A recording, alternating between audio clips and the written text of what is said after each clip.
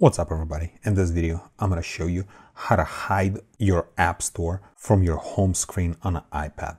For example, if you have kids or somebody's just constantly going and you just want the app store to be gone and nobody have access to it, here's what we need to do. Go to settings, and then in settings, we need to press on screen time and then turn on screen time.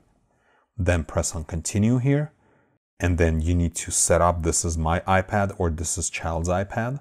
I'm going to press on this is child's iPad and then not now here, not now, and then continue. Then right here, we have to set up password.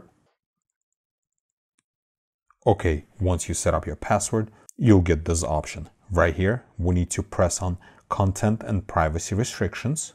Then we have to press our passcode, the one we just set it up. And then right here, we need to toggle the switch, content and privacy restrictions. Then right here, we need to press on iTunes and App Store purchases.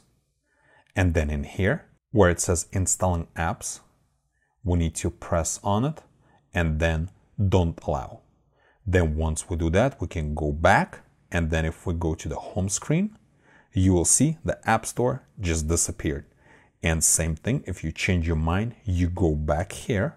Screen time, content and privacy restriction, and then iTunes and App Store purchases, and then installing, and then press on allow, and then go back to your home screen and you can see App Store appeared.